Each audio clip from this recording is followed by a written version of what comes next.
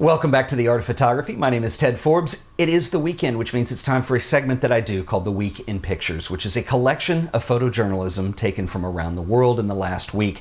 Before I get into this, though, I want to address a question that I had in the comments this week, and someone had asked, what is the difference between photojournalism and street photography?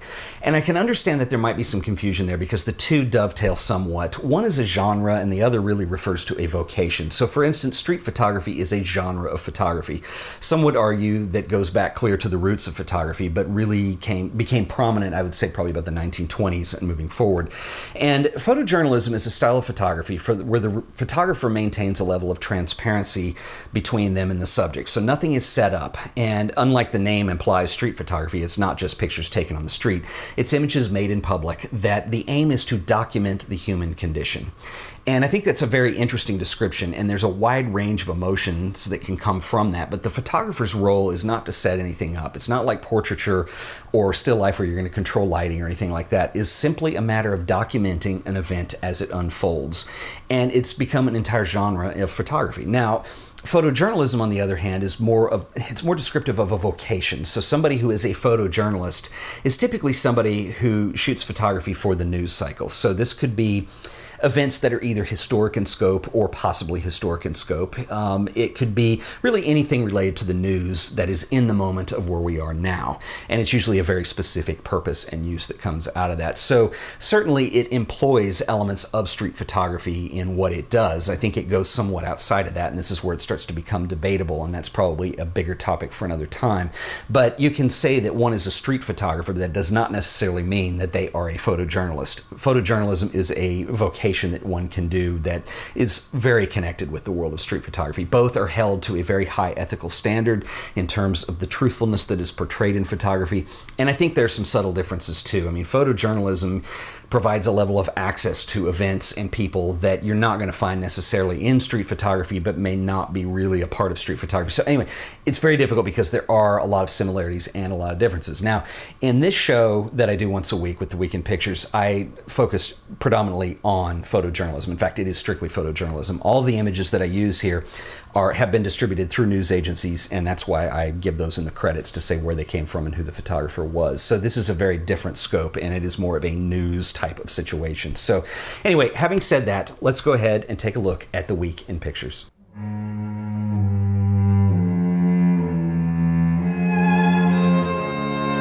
This week, people in Brooklyn cooled off at McCarran Park. Swimming pool attendance climbed to 150,149 last year from a little over 129,000 in 2014. Public use of the city's public parks, pools, and beaches is rising significantly. Two young girls posed for a picture as part of a Palestinian wedding party on Saturday. Weddings have become a welcome celebration that provides a break from the dark and violent mood commonly associated with the Gaza Strip. The same evening in France, a Muslim woman is one of many in attendance to a mass in tribute to Jacques Hamel at the Rouen Cathedral. The 85-year-old priest was murdered in a Catholic church by two Islamic radicals last month. South African voters wait at a polling station in Durban on Wednesday. Closely contested elections that pose a threat to the African National Congress are underway. Voters are also seen here near Johannesburg, and a handicapped woman casts her vote at a polling station in Soweto. India experienced flooding Friday in Mumbai. A man here walks by a stranded public transport vehicle. Earlier this week, Yemen experienced flooding as well, as children ride in a car trunk on a flooded street in Sana'a. The same day, high waters were seen in the Philippines, brought by Typhoon Nita. A Filipino man is removing trash brought by the strong waves. Forest fires burned uncontrollably in Las Manchas on the southwestern part of La Palma Island. La Palma is a Spanish territory that sits west of Africa. Island fires also burned on the island of Evia, about 100 miles north of Athens, in the village of Limni. The forest fire raged for days as local residents are seen here attempting to save Galataka Monastery. The monastery was founded in the 10th century by a shipwrecked seaman. Anti-narcotics police burned a cocaine lab found in a rural area of Calamar belonging to criminal gangs. The operation was a 5-day crackdown, destroying 104 labs in the area capable of producing 100 tons of the drug annually. The labs were all burned down by police commandos. About 11 a.m. on Thursday, a fire broke out at a shopping mall in Kabul. Over 1,000 shops operate out of the center, mostly clothing stores. The fire took over 4 hours to extinguish, to the estimated loss of about $5 million US in inventory. Despite the raging fire, shop owners could be seen running in and out of the building trying to save goods. On the outskirts of Kabul, an officer stands guard at a road leading to the guest house in a compound attacked earlier by the Taliban. Foreign contractors are reportedly staying at the compound. In Jalalabad, 150 kilometers from Kabul, an Afghan laborer looks on as he works in a traditional cotton factory. In Cologne, Germany, a woman wearing a headscarf of the Turkish flag is one of tens of thousands of protesters gathered ahead of a pro-government rally to denounce the failed coup attempt in Turkey last month.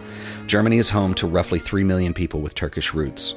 A man's shadow is seen behind a flag in Istanbul's Taksim Square. Dozens of staff at Turkey's highest court have been suspended as part of the crackdown. A Turkish girl is seen under a huge picture of modern Turkey's founder, Mustafa Kemal Atatürk, at a rally in Izmir. Outside Moscow, a tank's barrel is seen participating in the tank biathlon competition during the International Army Games. 22 countries participate in a series of games as the military version of the Olympics. The 2-week event consists of 23 events ranging from air, marine, and field operations. Brazilian surfer Rico de Souza carries the Olympic torch as he surfs in Rio de Janeiro, and former Brazilian volleyball player Isabel Barroso holds the torch next to Christ the Redeemer statue, kicking off the 2016 Olympic Games in Rio. Despite the problems of crime, pollution, and other issues surrounding the host city, we are sure to see a breadth of amazing photography around the Games. Divers are seen plunging and practicing from the 10-meter platform at the Maria Lenk Aquatic Center on Monday. Outside the lens and glamour of the Olympic Games, demonstrators block a road in protest against the Olympic torch relay, upset with Brazil's financial commitment to the Olympics over education. Half a world away from the Olympics, Syrian rebels blow up a tunnel on Wednesday, trapping about 300,000 people in eastern Aleppo, which has been held by rebels since 2012 and is cut off by a government siege blocking supply routes. Damascus is sending 7 Syrians to the Rio Olympics, but war means that many athletes are left behind in rebel-held areas. This is Syrian gymnast Ahmad Al-Sawas, seen practicing in Aleppo last March. Ahmad was the last national champion before the fighting began, and he knew that supporting the anti-government side would prevent him from being selected. In his words, "I chose to be an athlete who participates in the revolution." He trains where he can for about 2 hours a day with makeshift equipment.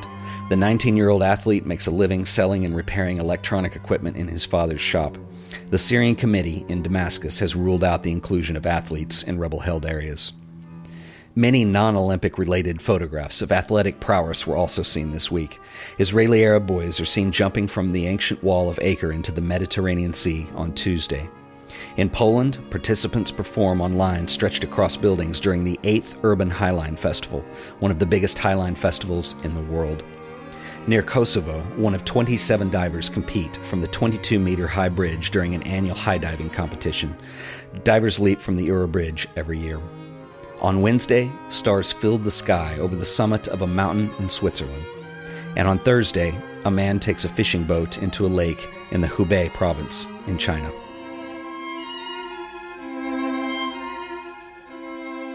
So this wraps up our segment for today. I hope you guys enjoyed it, and please leave a comment if you have input on this. This is a newer show that I'm doing these once a week. I will link up to a playlist here if you were interested in seeing some of the other segments that I've done, and I'm kind of constantly trying to improve this, so any input that you want to share is certainly welcome. And if you guys enjoyed this video, please remember to like it, share it, and subscribe to The Art of Photography so you'll always be up to date on all the videos that I do here. And until the next one, I'll see you guys then. Later.